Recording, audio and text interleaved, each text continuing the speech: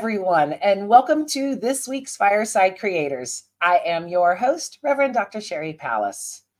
For this week's show, I am chatting with Dr. Jennifer Bird about her latest book, Marriage in the Bible, What Do the Texts Say?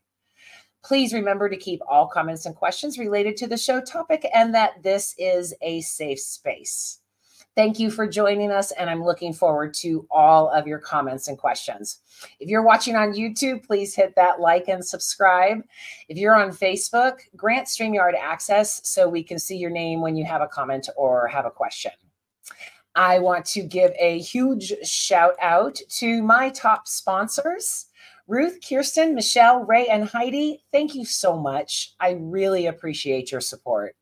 If you would consider supporting me, you can go to sherrypalace.com, and there you will find literally dozens of ways to do so for as little as $3 a month.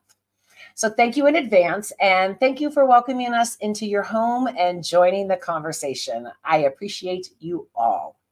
Okay, let's meet our guest and get smarter. Dr. Jennifer Bird is an independent scholar who was born and reared in the South and currently resides in the Pacific Northwest.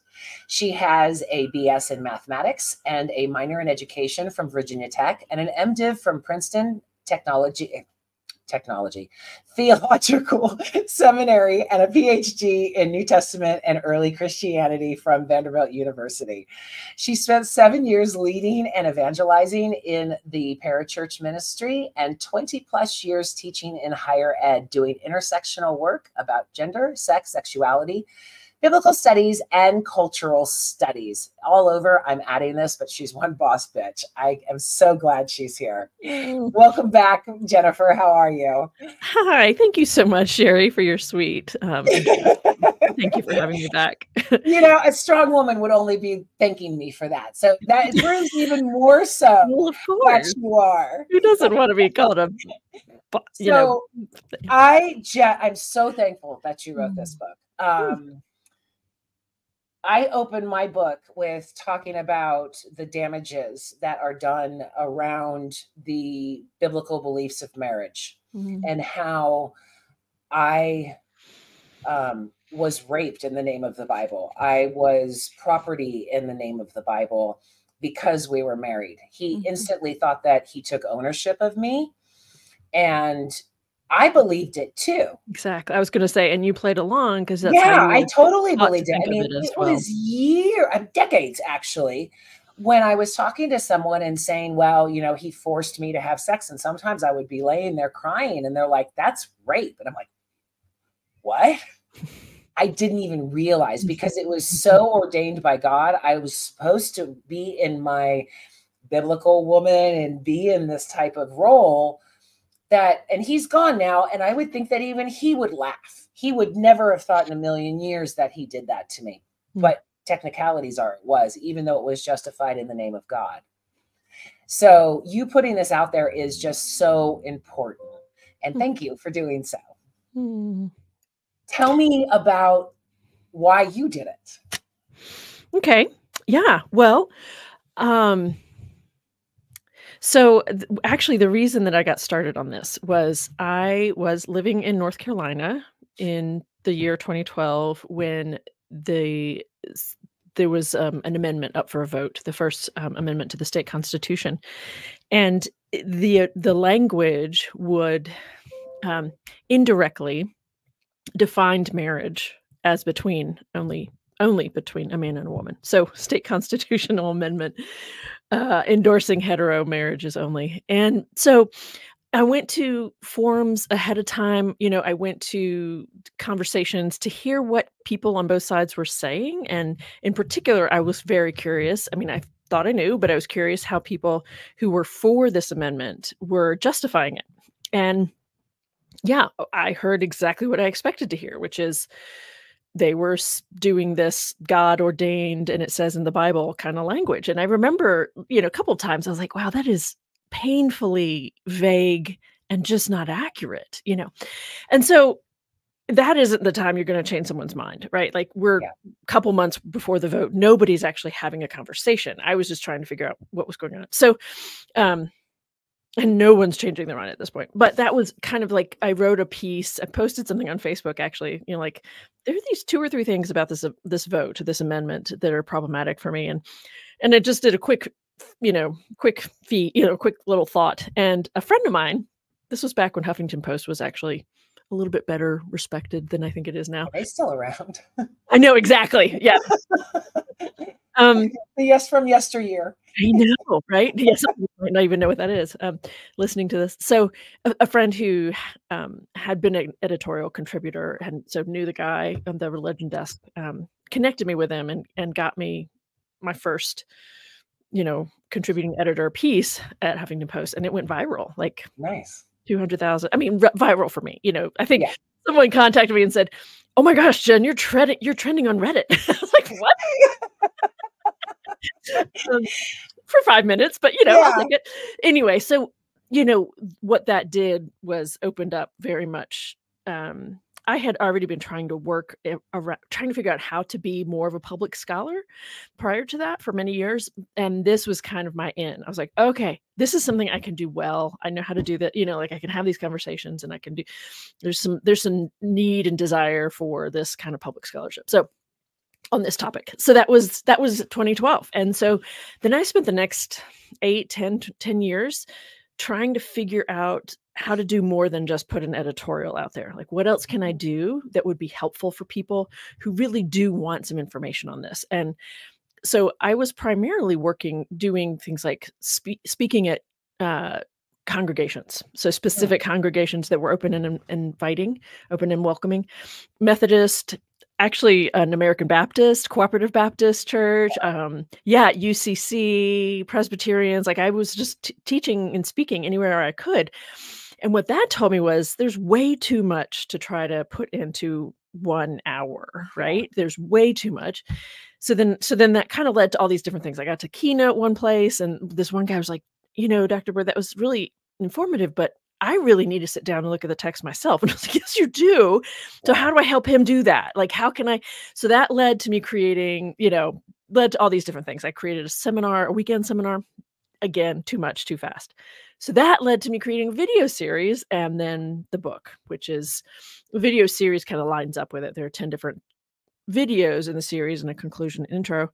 And chapter 1 in my book is the same content as on the video, but just goes much deeper and also more broad. So the video series was created for people of faith specifically. Like I kept Methodists and Presbyterians in mind as I wrote those scripts and did that. But the book itself is for a wider audience. It's very much for I have political things in mind as I'm writing, right? So how many people can I reach with this language and this topic and this conversation, helping them understand why this matters or what to do with it or how to make sense of it. So that might have been more than you were looking for, but that's kind of how I got to it. I love it. I love the journey that books cause. Yeah. But it's all based on bullshit, right? I mean, when just to summarize it. Wait, I have my Fuck the Patriarchy shirt on. Yes. But I mean, when Mike Johnson, the Speaker of the House, said, a month or so ago now that he believes, he lives a biblical life. I'm thinking, really, how many mistresses do you have? Yeah, exactly. How many wives do you have? Yeah, right. Are you killing your children for being disrespectful? Exactly. All of these things. Yep. And it's ignorance. I was ignorant. Like I said, I totally bought into it. It was just what I believed and what the structure was. Brainwashing. And so not only will it help educate the men to go, okay, I never thought about Solomon. I never thought about, David and Bathsheba being more than a loving relationship, all of these things that have been twisted into a narrative that the patriarchy wants. Yeah. Yeah, definitely. Yeah. And that's, it's interesting too, because when you talk about like, my mother has said this to me so many times while I was working on this book. She's like, I used to have, because she was a pastor, and she's like, I would have people come up to me and ask me to marry them. And they'd say, and we want to have a biblical marriage. And she would just say, well, which version? Yeah. Which version do you want to emulate, and why? Because none of them are good. Does that mean hundreds of wives and mistresses? Exactly. Yeah. So I realized, I kind of needed to address, what do people mean when they refer to biblical marriage, and then address, which is just 4 passages, by the way, 4 passages that define what people tend to mean by biblical marriage. And then I spent some time, and then I spend time looking at, well, what do marriages actually look like, and how are they actually talked about in the Bible? And then the final 3 chapters, some things that are related that I think ought to be part of this conversation. So it's more than that was the way I settled on how to tackle it, because there's so much, right?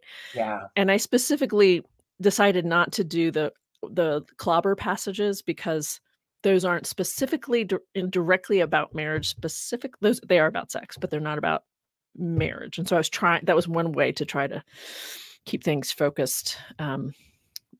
If it's pertaining to marriage, then that's what I'm going to talk about, and that's how we'll is a great comment. This. How many goats did you have to trade for this fine woman? Right. I mean, yeah. I mean, oh my gosh! Look at the first comment. Maybe you already put that up on the screen. I was just talking. I did. I'm sorry. We put it back up. Put it back up.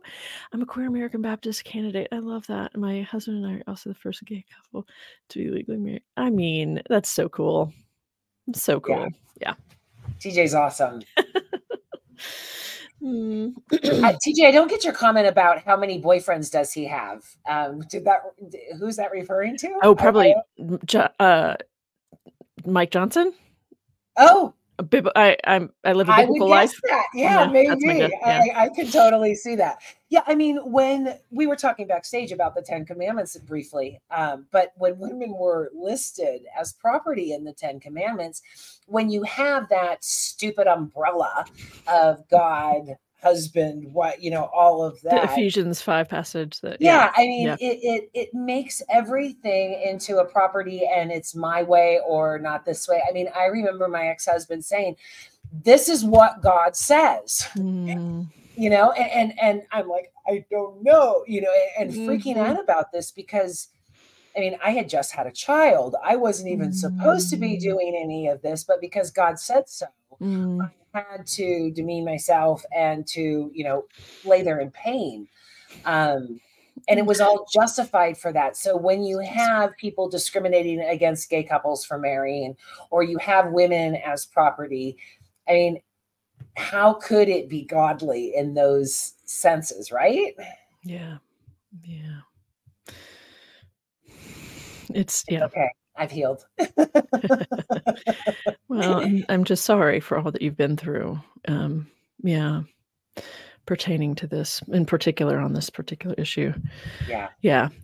I think, I mean, people want some direction, people want guidance, and it's just cherry picking, really, it seems to me, is what everybody does. And so, wanting, saying that it's going to be only between a man and a woman, Genesis 1:28 and Genesis 2, or that it'll be fruitful, right? That you'll have children. I mean, that in and of itself is so harmful to a lot of hetero couples, who can't or don't want to. And, or they get married after 65. Like, what?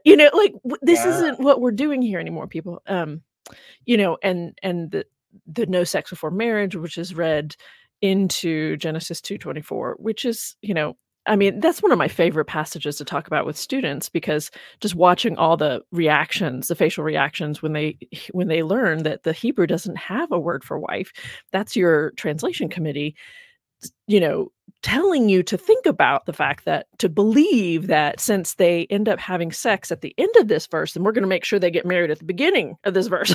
It's not in the Hebrew that way. And so when you start reading, any of these passages in any part of the Bible, for Hebrew Testament or Newer Testament, that I don't think we should be using labels like husband and wife, because they're not there in the original. That's so fun to talk about, but also really far reaching. And, I mean, it's moving it from an ownership mentality to a partnership mentality. I mean, I love that the LGBTQ community has transformed our language where straight couples are actually saying partners now. It was when someone said, oh, my partner, years ago, it was like, oh, they're gay. But now it's becoming so fluent, and people are using this as a way to describe them as opposed to any type of ownership issues. And it also makes the LGBTQ community not stand out so much, but be more inclusive because of those designations. So what was your favorite discovery in all this?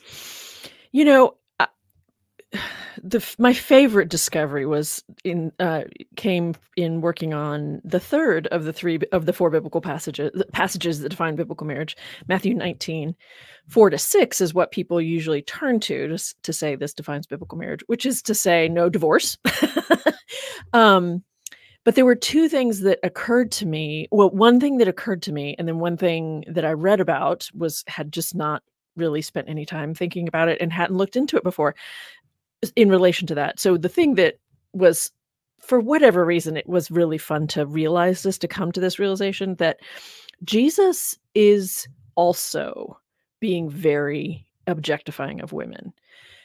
In this passage, I don't want to assume that people know what we're talking about, but this is a passage where he's approached by some Pharisees, and they are saying, "For which reason do you approve of divorce?"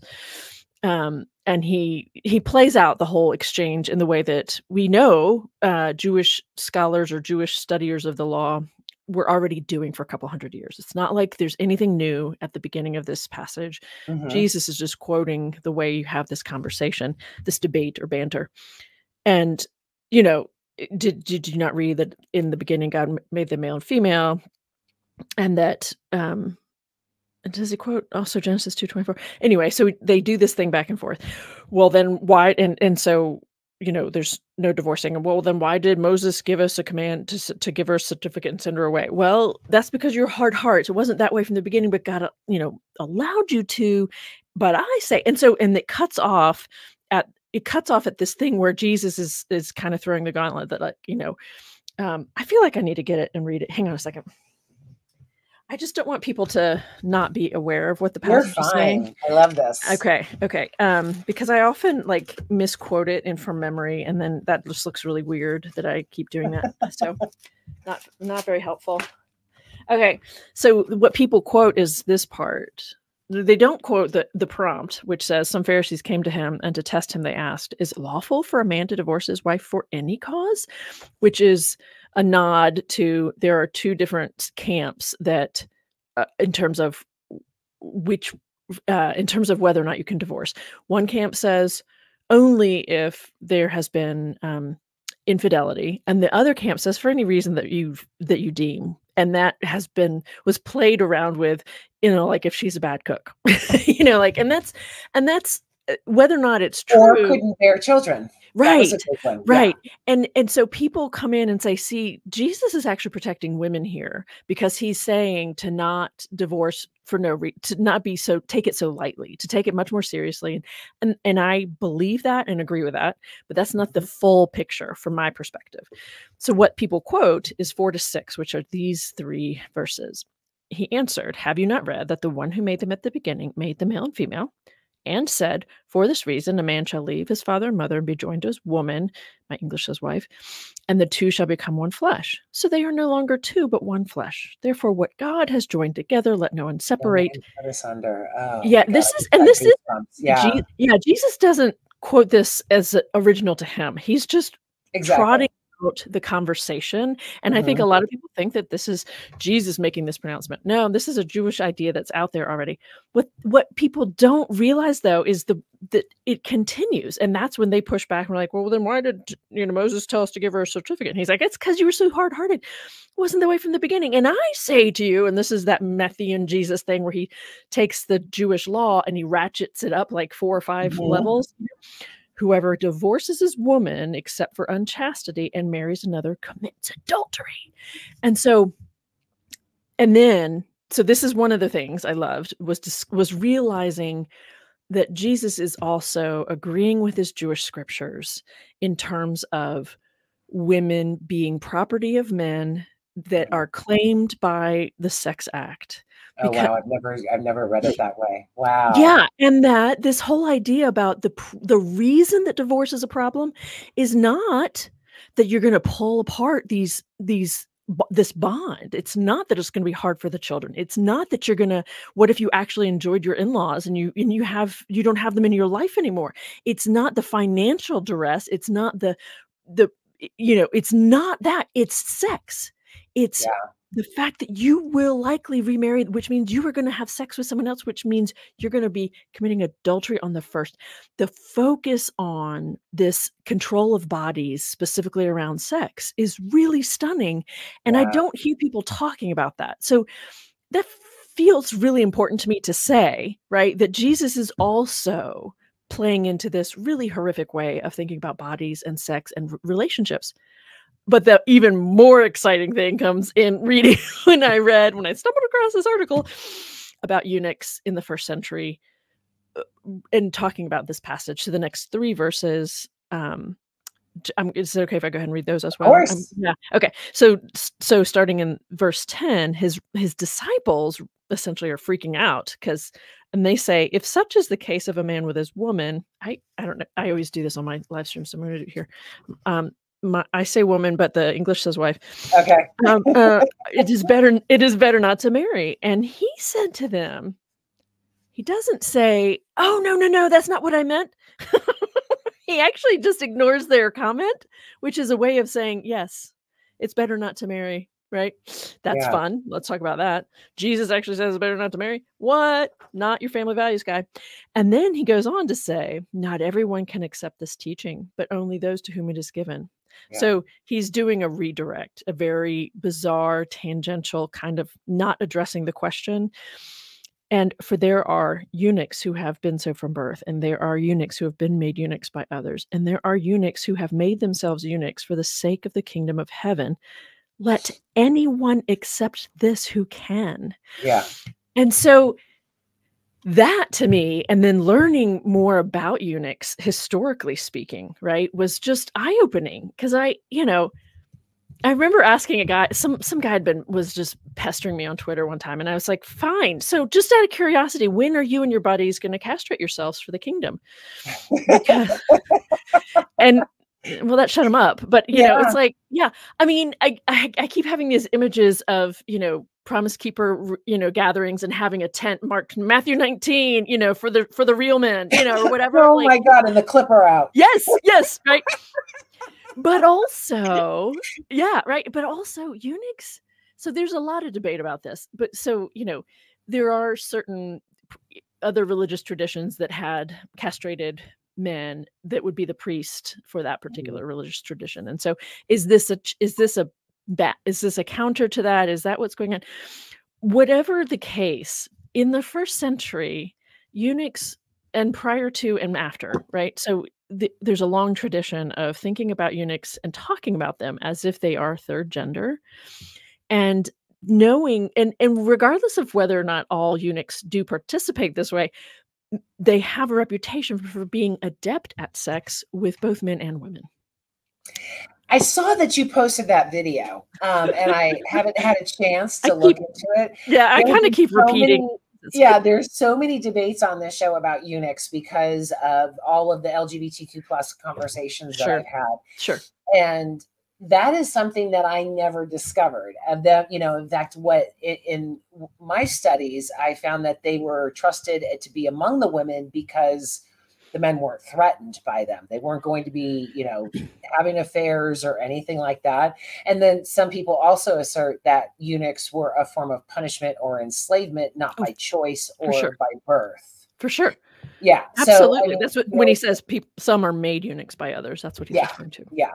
So how does all that work? I mean, were they really you know, the ancient sex dolls? I mean, is that No, actually, some were, and what's interesting is what you pointed out, which is some scholars are saying that the reason they're trusted in the concubinages is because they wouldn't be having sex. No, that is really funny because just because you don't have your testes doesn't mean you're not interested in sex and aren't still capable of it. true? And this is an assumption coming from fully testicled males. Yeah. Do you know what I'm saying? Like, Yeah. oh, well, he's not, like all the things. I've had some people tell me that it's impossible for a castrated man to have sex. I'm like, you know what? First of all, sex is more than just penis and vagina. Exactly. So even if he can't get it up anymore, but some still could, by the way, Yeah. some still could, but even if he can't, sex is more than just a man ejaculating inside a woman. Like, Yeah. and I say that hetero framework on purpose. So it's like you have really boring sex lives if you Well, are I mean, and they thinking that an also, erection is the only way a man can participate in sex. well, that's all that matters, right? Right, exactly. Which is why this book is so necessary. That's why we all need to read this book, by the way. Yes. Oh my God, I love her. Yes, I have shared her so Have many you? times. That's Yes. awesome. Yep. Anyway, so Yeah. so back to eunuchs about, historically speaking, they, regardless of how many actually were, some were just enjoying it, and there are references. So that I actually linked the article to my website on the podcast tab because it had so many people pushing back and asking and blah, blah, blah, and which was great. Yes. Thank you. On my website, on the podcast at the top, I have a reference to the podcast that I'm, co-creating, and then under that I've started linking articles that I'm referencing in Oh, when I fantastic. talk on podcasts and things like that. Yeah. So there's an article. It's a what's the title? The Post-Gender Jesus. I can't remember the whole title, but it's great stuff. So Well, and I just want to add into that they had prosthetics for penises back thousands of years. exactly. It's So not if they couldn't, I mean, it was, we Yeah. call it, they have drugs for it now, but they found, I can't even think of the word where they would, it was still be like a stick. a way to support it. Yeah, Yeah. assert the firmness and be able to do what it needs without having that erection. I mean, yeah, and there are, I mean, and also, right? Can we just? I mean, it's just fascinating how many times people think it's only about that, right? A penis in an opening, Yeah, and sex is so much more than that. hopefully. And there are references in this article to, like women. A lot of wealthy women preferred to have sex with men who were castrated because it was this guarantee on child, Yeah. protection from getting pregnant, Yeah. So it's really interesting to me how people read the data, and it's not surprising, but Well, and just the demonization of sex in general is just so stupid. I mean, it's like we are sexual beings. Exactly. And saying Most that of us, we not must, all. that we must be in a committed relationship or, for life in order to enjoy that just seems like it goes against every way that we're structured. I speak on the clitoris. The clitoris is the only thing that on the human body that is used solely for pleasure. And so religions across the world have them Cut it off. Cut it off. Not for the man, only for the women. Don't have her enjoying those sexual activities. Right. So there was a question that came up saying, and where is it? Oh, I say yes. The question is marriage just a social control device or a cultural device to control women? And to lock them down, because again, Solomon had hundreds, Abraham, it's biblical that he got a mistress. All of these things are counterintuitive to what we view marriage as now. Yeah, I and Sherry, I would actually, I don't want to call Hagar a mistress. I mean, he was, he was forced upon her. I don't want to call that a mistress. Okay. I hear you on that. That's a very I want to say that she was raped by him. Yeah. Just in much the same way that many enslaved peoples have been over the centuries. Yeah. Right. But I mean, I appreciate. And this is why it's so important to read Jennifer's book, because of this type of stuff. Well, I mean, thank our you. words matter. And by They saying Yeah, she was a slave. She, had the, but yeah, I She had mean, no choice. And, and people again, push back on that. cultural thing is, oh no, they were, Yeah. mistress, Or she was game. She was happy to yeah. play along. I've had people say that to me. I'm like, "Oh, really? Okay. There's no way we can have a conversation about this because we don't know." But I also back to the question or the comment, the social construct of marriage is about control. It's also about inheritance. It's about Mhm. it's about money. But I discovered the existence of groups of people that, again, I'm looking at my bookcase because I didn't know we'd be talking about. Hang on a second. Um, uh, Told you she was a I boss bitch. I thought I meant. I'm sorry. I'm not sure where it is. So Okay. there's a book that I discovered that's talking about. I'm sorry. I'm having a bad hair month. Me too. The Na people in China, function without husbands and fathers, meaning the women men visit women, they sneak in through the window, and, um, women might have multiple sexual partners, they might have just a steady, but they don't stay overnight. It's just we're hanging out, you come in, we have a good time, and when a woman gets pregnant, she's living with her brother, and so you have a close-knit family rearing the children, and Mm, the children don't necessarily know who their paternal father is. So that's what it means by when they say they function without fathers and husbands, because that's not that's not a concern. We don't care, yeah. right? We just care about taking care of the child and rearing the child well and safe and feeling safe. And so so the fact that there have been multiple groups of people over the centuries, over the millennia, who have functioned this way, I think is just delightful because Well, for we me. did too, though, right? I mean, the ancient tribes, the men were off fighting, hunting. They would come back for sex and food and to bring, their spoils to everything, and then they would leave for months. Women ran everything until civilization started and the men were home more, and that's when they went, no, we have to rule. But women were doing everything before. We had to run the cultures because the men were off killing things. Sure. Yeah. Yeah. But even with that, were strict ways of talking about controlling the women. There were Yeah. strict expectations of the women that they would still be faithful while he's gone, because we want to make sure that we know who the father is. I mean that was still the case, I would suggest. But, Yeah, doesn't paternity mean the issues reality. with, yeah, with inheritance. I Right. mean, it would cause the total chaos within the tribe. I get it, Yeah. especially because of pregnancy. But it was only initiated because of property and insecurities, though, right? Right, and it Well, is ultimately a way to control women. yeah, I do agree with that comment. I just was trying to get at kind of a more complex way of even appreciating what it is that, I love in this a comment. when no, Want a long time? that's awesome. Nah. Nah, and the "nah" people are spelled "na", just to be clear, but yes, I like that, that's fun.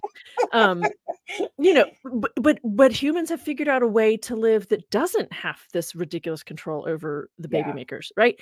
And allows people to live the way they want to live, and that, to me, is highlights the level of control, right? yeah. Highlights the level of, yeah, this form of control over women's bodies in particular, and so many people I don't think, just don't see it. You don't see that that's what's going on, and all this conservative swing, all the different ways that all the legislation that's being passed and the court cases that are being brought, it's frightening because it's all about it all plays out on women's bodies.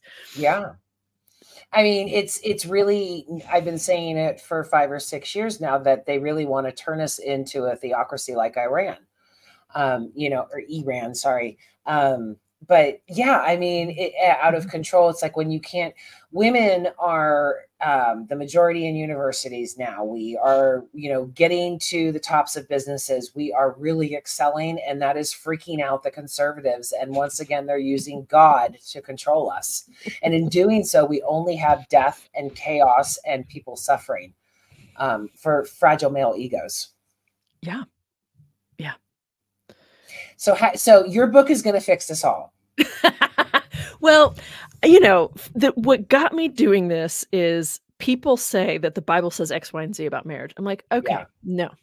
Let's be serious. Let's take this very deeply seriously. What does the Bible say? What do those 4 passages that people think mean this, say this? What do they actually say? And in context, what's going on? It's actually much more complex.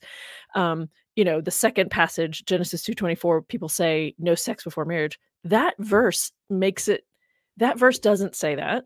They don't actually get married because there isn't a label for marriage yet. And there's kind of a playful way that I used to kind of talk about it, but it's maybe not it's not super helpful. But in the Hebrew Bible, at least, you couldn't have sex before marriage because having sex is what made you married. Yeah. Except when it was man having sex with a woman he didn't want to marry. And so that was just on the side, and we just, forgive that. But you couldn't have sex, Yeah. anyway, but that's not super helpful. But anyway, so let's just talk about what they are saying, and let's talk about what the Bible does say about marriage. Let's talk about the whole range of things, the laws. So one of the chapters, matriarchs, patriarchs, laws, and adultery. What do the laws say about human beings that are talking about marriage in any kind of way? What, in terms of the laws, what is the problem with adultery, right? The problem with adultery is when a man has sex with someone else's property, someone else's woman. It doesn't matter if the man involved is married in our terms or not. Yeah. This is all about the Sex Act. It is all about territory, women's bodies as territory, and men wanting to be the only one there, the only one on the scene, Yeah. the only one having access to that woman's body. And it's really deeply disturbing. And, so many people today are still focused, the issue of, same-sex marriage, it's all and only about the form of sex that will be had within that relationship. And the thing is, the Christian Bible, the 2 Testaments, teach people of faith to think about it this way. The only time Jesus even talks about marriage, it's Matthew 19, right? And no divorce. And the reason there's no divorce is because women's bodies are territory. And then the only time Paul talks about marriage directly, not in the things where they're talking to, the things to men and women in the Deutero-Pauline letters, the household code things. Yeah. That's not what I'm referring to. But when Paul talks about the thing of marriage, the only time he does it is in relation to whether or not you should be having sex if you're married. Yeah. Coming from a man who claims to be celibate and wishes everybody was as he were, but the only time marriage is directly being talked about is through the lens of sex. No wonder Christians have a hard time. No wonder so many monotheistic people have a hard time getting past the kind of sex that will be involved. They believe it needs to be procreative, blah, blah, blah. Let's talk about that. We can deconstruct that, right? But no one talks about marriage as a relationship that needs devotion and patience and, kindness. And you know what I mean? It just the friendship, the partnership, none of it. the being able to live together. Now, do you think that was because of the ancient times, and maybe they just, the non-canonical gospels and stuff like that show that Jesus had really deep relationships with women and talked to them and listened to their voice. But because of the ancient times, women didn't have a voice. They were stupid. They were doing that. So do you think that evolved because there wasn't that relationship? It was a construct of power. Now it's more like you have to marry your best friend. Back then it was a social status, money, finances. Like someone said, how many goats did you get for her? All of those types of things. Do you think that it's just evolved into this relationship, or that there always was one and it was just demeaned? Oh, okay. Well, there's a book called Marriage by Kuntz, Koontz, Stephanie Kuntz, I think.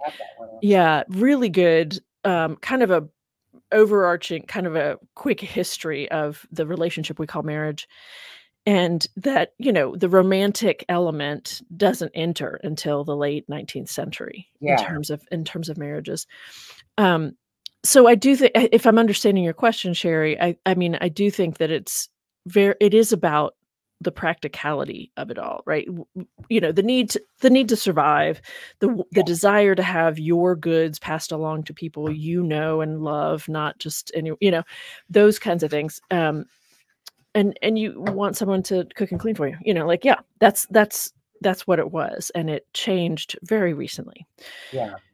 To be about soulmates. And there's an element in the Only Heteros chapter where talking about, you know, this was another discovery for me. I was vaguely familiar with it, but I hadn't spent time with it. But you know, ancient friendships are the closest thing to what most people's marriages look like today. Mm-hmm.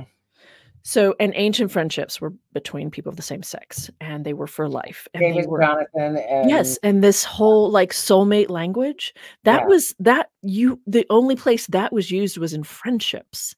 yeah.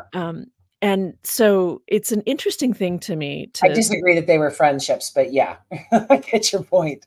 I mean, I think that they were labeled as friendships too, so people didn't clutch their pearls. But I mean, we know that Dave and Jonathan got naked together. We know. I mean, the Ruth and Naomi quotes are used in heterosexual marriages all the time, and that was between two women. And I'm sorry, there is no one in history that loves their daughter-in-law that much. Yeah, no, I think we're missing each other here. I'm trying to talk about ancient friendships in general. Oh, okay. That ancient friendships, the way they're talked about between two same-sex people, that construct is the closest thing to modern marriages. Not anything that's in the Bible in terms of marriages. Nothing in the Bible about marriage is what people today look to define their marriage. Yeah. There is no example of a mutually entered into by two equals and based on love marriage in the Bible. There isn't one. Yeah, I think, you know, the David and Jonathan, I think, is really interesting because it's not so clear cut to me. I think that Jonathan was in love with David for sure, and I think David took advantage of that. And oh, that's a you new know, twist. Well, he could tell, and David is very conniving and manipulative, right? His whole career, he's just using people. Oh, totally, yeah. Right. So you know, I actually don't have a dog in the fight in terms of whether or not David was bisexual or was a gay man, but he seemed to enjoy women too much to be only, you know. So yeah, I think for sure Jonathan was in love with David. You know, his soul was clean. You know, he cleaved. Calling to his soul. What's the language there in first Samuel 18 and 20? Cleave, isn't it? But you know, this is the only soulmate language in the entire Christian Bible, right? Is here. Jonathan's feelings for David. I think that needs to be respected as what it is, which is the man was in love with this man, right? Yeah. Whether or not David reciprocated or did so out of manipulation, you know, like that's a whole nother thing. It just wasn't a thing like it is now, though. I mean, the Greeks are known for their sexual escapades. It just wasn't a thing like it is now. I mean, it just wasn't. It was far more normal, far more natural, all of that. Right? Oh, I'm not entirely sure what you're talking about, so I'm not sure what to say. What was much more natural, and I don't know. Homosexuality. I mean, now it's this sin, and it's all, you know. Back then, the Greeks. I mean, there were names for everything. I address in my book, as well as the movie of 1946, and homosexuality being changed in the Bible. You know, the problem back then was pederasty, not same-sex loving relationships like it is now. Right. Are you missing me still? I'm still missing. I guess I'm still missing the thread. It doesn't matter. We can move. We can move anyway, on. We're moving on. I mean, I think that people I think that there are plenty of people who still who were uncomfortable with homosexual relationships at any point in time. I think there are reasons why Paul is probably was probably just ashamed of himself. I mean, I think that the language that Paul uses to deride sexual encounters between two men tells me that just like now, there were plenty of people who were taught by their traditions to fear something they didn't understand, right? And so there was a lot of and it was judgment. also a class issue too, because normal was man and woman. So that was where the children came from, which were superior. If you were, everything was to nurture and flood our planet with people. So if you couldn't do that, it was more of a, well, you're not as good as us. But across the research that I've done and what I've seen in talking with the people who did the research on the 1946 movie, it really wasn't. I mean, it has this whole growth of hatred that has just permeated, like the Leviticus chapter, and it was really more for sexual shrine worship, all of those things. But I mean, it's really a new hatred for the LGBTQ community. I assert that the centurion that was actually asking for his lover to be healed, and Jesus would have recognized that, because workers didn't live in their homes, those types of things. But we've really demonized it now because we like to other everybody. Yeah. So what do you hope that everybody will get out of this? There's more clarity, less judgment? Well, I do hope that there's more clarity on how different marriage is being talked about in the Bible versus the way most people, not everyone, but the way most people today tend to talk about marriage, even when it's cases of arranged marriages. Our next door neighbors have been married 35 years, and they're from India, and they were in arranged marriage, and we were talking about that with them this past week. But even though it was arranged, the way they live their marriage is like the way Christians live their marriage, right? So when we're talking about marriage in the Bible, this idea of biblical marriage, I just really want people to be better informed, and what comes from that could be a lot of different things. I would love for people who discover that their children are their child is a lesbian, child is trans, or child is a gay man, like that there would be a way for that not to be terrifying. But that they could, that there's openness and understanding and love, that this is your child, this is who they are. It's just deal with it. And let's stop using these 2,000 year old texts to make you think that you have to disapprove of that. There are a lot of things, I hope, I guess, but I think that better understanding can lead to lots of different things. I will also say, someone asked me recently, what's the one thing that people don't ask me about or that don't talk about much that I would like for them to know. And so I thought I would just throw this in here. Yeah, definitely. There's a postscript on Augustine in this book, because his ideas around sex, sexuality, marriage, and sinfulness, the church, not just Roman Catholics, but the church still embrace. And I don't know. It wasn't appropriate to bring it into the main part of the book, because the book is talking about marriage in the Bible. And so Augustine is not biblical. Yeah. He is 5th century. But it's just so important. It's so important what had the influence he's had over people, and in particular around this idea of sex before marriage is sinful, as well. I mean, that and the whole thing about sex needs to be procreative. So those two pieces of what a lot of people today unconsciously sometimes are hung up on, right, come from Augustine. And his language and everything about him is just much more negative than most people realize. So I was trying to find a creative way to engage some of his writings on this, and to show people just how deeply detrimental, how far, how his rhetoric is violent and judgmental and negative, and it's anyway. And so that. And it just so that postscript was actually really important to me. It feels like the most important part of the whole book, but I don't think it's going to get much attention. So I'm happy if people have a better understanding about marriage, and that's fine. Well, I think that that people better go buy this book before it's banned. Oh, that's hilarious. Oh my gosh. You know, because if someone would have told me this when I was 18, I would not have been forced into marriage.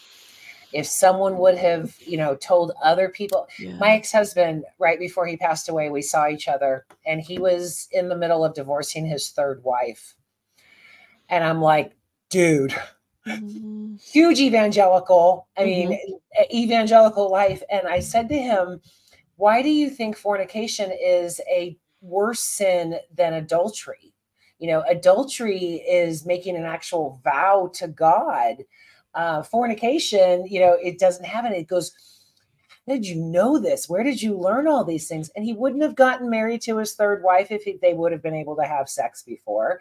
All of these things that control people's lives when it's not even correct, when it's not even an educated thing, is what's so important. You know, I mean, this will stop child brides. This will stop people from being told that, you know, this is what you have to do. It was only like 15 or 20 years ago that I realized, oh, I don't have to be with every man that likes me. You know, it's that conditioning, because if a guy liked me, then God brought him to me, and my feelings didn't matter. Right. Well, he likes me. I got to be with him. Got to do something with this guy. Yeah. And those types of things are so detrimental to our society, to our peace, to our freedom, all of that. And having that information will empower people. Thank you. You know, I hope, hopefully it does it now. Someone just said they're pro fornication. Me too. But because of these things is why I never got married again.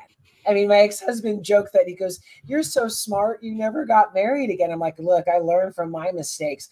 There is no way that I would ever put myself, whether it be someone religious or say, I just have this fermented belief that men look at their wives as property. You know, whether it be based in religion, whether it be based on society or just patriarchal standards, there's still that, even on a subconscious level, I think. For most men, don't email me, not all and all of that. But I mean, it's a true problem on our planet, not only in the US, it is on our planet. I agree. Yeah.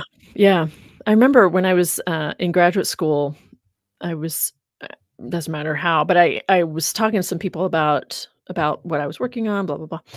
And somehow the conversation came up that there had been the legislature in the state of Tennessee, that's where I was in grad school, they'd brought forth a bill they wanted to pass that would put it in the law that a man raping his wife needs to be punished. And they had to bring it to the floor 15 years in a row because so many men said, it's not possible for me to rape my wife. She's my she's my wife, and I will have sex with her whenever I want. And it's not rape because she consented to marry me. 15 years in a row, Sherry. I have actually had this conversation in the last year with 3 different men, and they said the exact same things. That's stupid. You can't rape your wife. It's unbelievable, isn't it? Yeah. And and my head explodes. And totally. It's like, I had somebody writing in the comments, the only consent I need is that she consented to marry me. Yeah. Yeah. I mean, and again, that's, you know, I've been engaged a bunch of times. But I think that I've always been very clear. In fact, the last time I got engaged, a dear friend was like, this has to be a hoax. Sherry said she'd never get married again. I've known her for 30 years. There's no way. I was like, oh no, I can get engaged. I'm just not walking down that aisle. I'm not being that property again. And I'm sure there are a ton of men out there who, you know, would just think that was disgusting, that I would even say that, you know, that they may think of me as property. But that's the exception, not the rule, fellas. I'm sorry to say it. It really is. Yeah. The good people here don't think that way, but plenty of people do. Plenty of people do. Yeah. And I keep having to put a YouTube user in timeout. I saw that. I'm sorry. That's okay. Live streams are good. I've got controls. I've got the control now.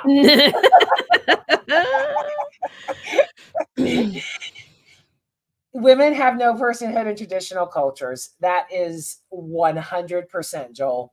100%, and that's what we are here to talk about, because you can't love us and try and own us at the same time. It's just an impossibility. And the passage in Ephesians 5 that people turn to comes from that longer passage that you were referring to earlier at the beginning. As God is, head over Christ, and Christ is head over the church. So Christ is head of the church, so the man is the head over the woman, and all that. Where was I going with this? Oh, shoot. Oh, right. Well, within that passage, at the beginning, it does in the middle of it, it does tell men to love their women. It does tell them to love them. And this is progress in the first century. This is actually progressive. What would be helpful is if people thought similarly today, what is progressive and loving and whatever. But, when people, I've had a female pastor actually tell me that passage in Ephesians 5, the 21 to 32 or whatever, that is loving and supportive of women. And it is, it's really amazing what people can find a way to, all the mental gymnastics, find a way to make something work for them. My mom used to say that. What's that? That was. It says 8 times in the Bible where she used to give some number, men love their wives, because that's how important it was. Right. Yeah. But scholars have called this love patriarchalism, right? So we want you to love them, but you're still in charge and you're still the head of the household and you're still controlling everything about them. And it just sounds like, everything, forces. Like people love their pets. Yeah, I mean, and it forces the issue of creating this divide, creating the like some of the wage gap issues, because if men have to be the ones providing for the family, then they gotta blah, blah, blah. And it also, this whole passage, the way it's the language in that passage in terms of what men are supposed to do to take care of the women, to love them, it sounds like they're putting them on a pedestal. And for some people, this works. It works for some to be, a kept woman and to be a stay-at-home person, and whether or not they're children, it works for some people, and that's great. But I can't dance on a pedestal. Like, I take up too much room. Like, I can't do it. Don't do that to me. And like, I've had someone like, but I've danced on it. I'm like, I don't care. You're missing my point. It works for a very small percentage of the population. The rest of us need space. No one's beliefs should affect my life. Right. No, if I don't want that, then I shouldn't have to be subjected to that because of your beliefs and what you think. That's why there are 7 billion people on this planet, because we don't always have to agree on the same things. But don't demean me or diminish my life because it doesn't align with your spiritual beliefs. Take away my power, man. I got the Medusa hair and all. Don't do it.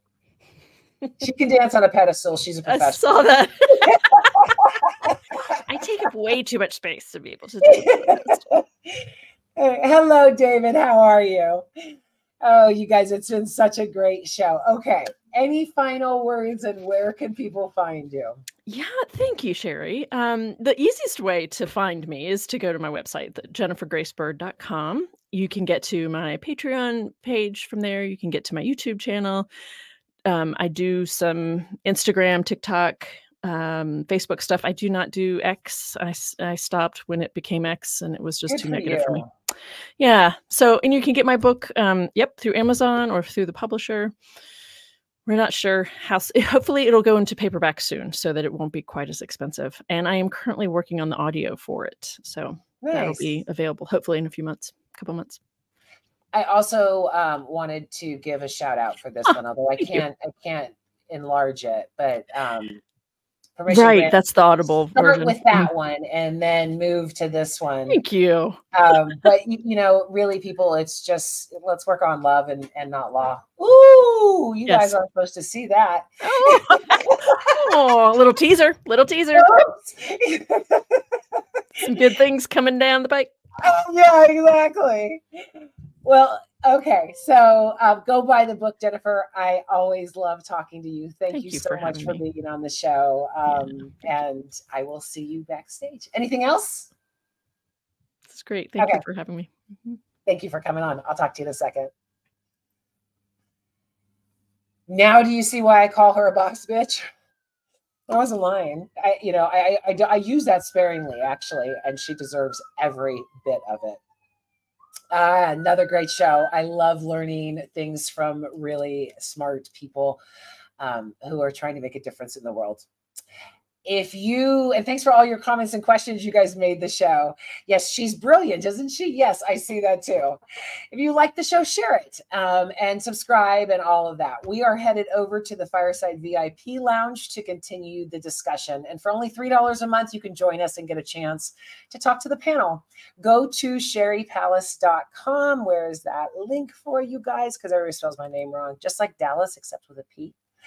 Go there, click on the support and subscribe tab, and thanks again for watching.